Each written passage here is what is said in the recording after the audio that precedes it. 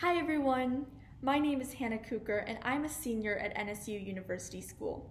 Today I'm going to be sharing with you a little bit about the AP2D design portfolio that I created this past school year. Over the course of the 2020-2021 school year, I investigated how to unify communities with differing perspectives entirely through food. Eggs, though pure in genesis, are shelled, close-minded. Tea is inviting. We test the waters before breaking our biased exterior. Finally, bread represents communion. It stands for fellowship and the honest exchange of intimate ideas. In this series, food is a vehicle for exploring the causation, indoctrination, and elimination of bias in society.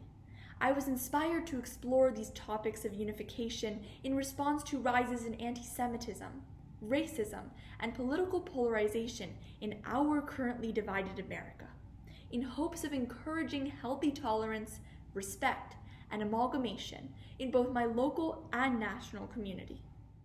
My portfolio tells a story. Each work feeds off the other to show progression and growth of the concept of unity.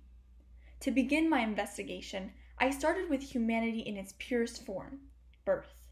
Eggs, in their genesis, represent the untouched purity of a newborn child before it has been tainted by the biases of its older generations.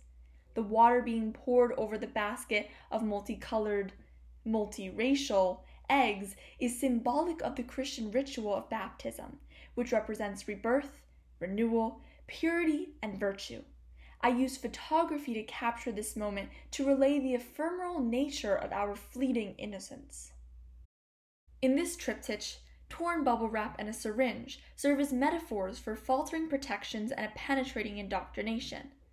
The vulgar quality of the hand-drawn scratch marks engraved into the egg photograph reflect the crudeness of the stereotypes which they form. This work shows how the eggs, innocent at birth, are indoctrinated with toxic biases during their upbringing, slowly breaking away at their protective bubbles until they are faced with the unforgiving consequences of bigotry. Here, there is irony in that the watercolor acts somewhat like the water in the first egg work to serve as a baptism, or awakening. Renewed by this sudden stroke of consciousness, these cracked eggs are no longer protected by their safe bubbles, and instead have a newfound awareness of the bigotry which permeates society. No longer hiding in our shells of ignorance, we are enabled by our awareness to take the first steps toward unity. This journey to amity is investigated further in the subsequent T section of the portfolio. In this work, my process of creating the piece is very important in explaining the idea. I used a rubber masking frisket to create the city grid lines, then washed a black ink over top, and finally removed the rubber to reveal the crisp white lines. This process of creating the city grids from the negative space mirrors the concept that we only know who we are when we know who we're not, hence encouraging people to respectfully and eagerly learn about others in order to better learn about and understand ourselves. I continued the tea motif by calling upon Southeast Asian and Japanese cultures. In a traditional Southeast Asian tea ceremony, guests remove their shoes before entering the tea house in order to be on equal footing with their fellow patrons. This speaks to the idea that, as we share tea, and more importantly, stories of our cultures, we regard one another as equals and quite literally leave our bias at the door. I made this work a diptych to emphasize the separation of these biased shoes from the harmonious tea ceremony, which is crucial in facilitating tolerance free of bias. This next installment speaks to what happens after we have shared tea together. The tea bags, clearly spent, are dripping to create a new medley of flavors. The color wash is an actual tea stain, synthesizing materials and ideas to draw attention to the symbol of tea which guides the investigation. This drawing represents the idea that when we reach out, as the hands are, and learn from one another, we can replace ignorance with understanding. Bound by compassion, we will unite and create a new blend that is truly stronger when mixed together. This sculpture emphasizes the role of tea as an emblem of friendship and unification because the teapot is sewn entirely out of tea bags. Here, line is created by the endless strands of text which wrap around the teapot like an embrace. echoing sensations of the great friendships which form when we let our guard down and are willing to both listen and share with others, regardless of their background. The hanging faces in the tea bags represent an uninhibited outpouring of heart, which leads to the development of rapport between people. This massive 4'9" structure, with its 170 diverse faces placed inside tea bags, emphasizes the power of a large and welcoming community.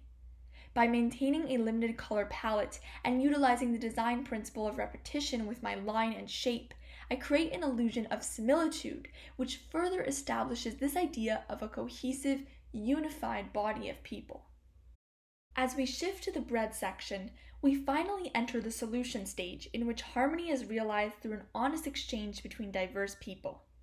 In this work, jokingly called baking barriers as a play on the phrase breaking barriers, I collected bread recipes from the grandmothers of several of my ethnically diverse friends.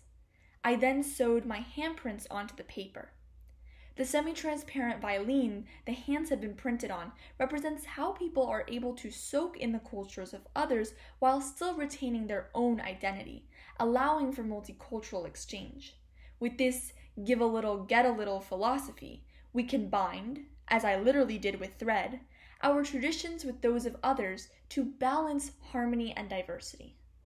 In this work, the act of unbraiding the challah is similar to the act of breaking bread because the loaf is being unraveled. What is significant here is that rather than close the braid and keep the challah within the confines of the Jewish heritage, the unbraided challah is more open and welcoming, allowing people from all ethnic backgrounds to take part in learning about my Jewish heritage. My final piece in the portfolio is an interactive work. Here, the people I break bread with have been photo-emulsified onto slices of bread to represent the diverse cohort of companions with whom I congregate. Yet, most eminently, some pieces of bread are adorned with a reflective, mirror-like surface.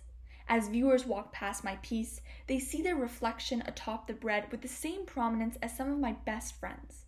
What this suggests is that truly anyone can be someone I break bread with, because I am accepting of all people. This concept that strangers are as welcome as close friends is a trend I wish to spark with this inviting work. Accordingly, this work advocates for a communal shift in society, which prioritizes equitability, charity, open-mindedness, and fellowship over unchecked ignorance and exclusivity, which cultivate discrimination throughout society. I hope you all enjoyed this sneak peek into the critical thinking and synthesis of materials, processes, and ideas that goes into creating a sustained investigation such as this one. I would highly encourage anyone who is passionate about something to think about the ways in which they can use visual art to express ideas about topical matters in society. And most importantly, be creative and have fun.